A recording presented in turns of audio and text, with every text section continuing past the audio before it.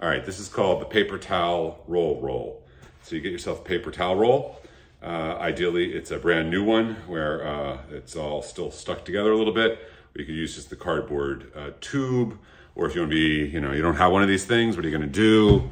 You can use like a water bottle, and you can do one of these, or I don't know, like a pint glass, or like Tampa Bay Lightning Tervis cup. It's so sad. The Lightning lost in Game 6 of the Stanley Cup Finals last night, but what are you going to do? Congrats to those who are happy. Okay, so I'm going to use my paper towel roll. Here we go. So what you do is you hold the paper towel roll between the palms of your hands, kind of extend the fingers out a little bit. The thing is vertical. If you look down at the top, you see the hole. That's all you're going to do to start with. And then you're going to move one hand forward and the other hand back. One hand forward, other hand back. One hand forward, other hand back. And so the thing is turning clockwise and counterclockwise. Oh boy, this is exciting. Just rolling the paper towel roll. It's paper towel roll.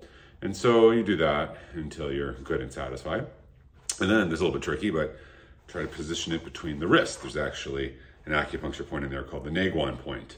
And so I'm going to do the same thing again, but now I'm kind of rolling it forward and back. Forward and back. Oh boy, here we go. See, this is it. Paper towel roll. And now, like if you don't have a paper towel roll or you object to such things, suppose you're using, your Tampa Bay Lightning Tervis mug, you can do the same thing. It's actually in some ways a little bit easier because of the angle of the thing, right?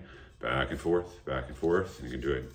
Try it in the wrists, that's a little tricky, but here you go. 1, 2, 1, 2. It's like that, all right?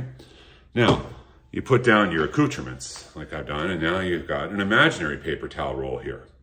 And you're gonna do the same thing, kind of rolling forward and back, forward and back.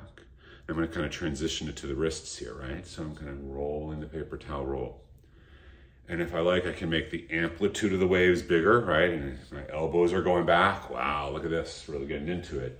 Maybe the hips too. I can feel it down in the feet if I really get into it. I can make the paper towel roll wider. There's so much fun you can have with this, right? And then you're always small waves. This is the kind of motion we're playing with here. This is what I've just decided today to call the paper towel roll. All right, thanks.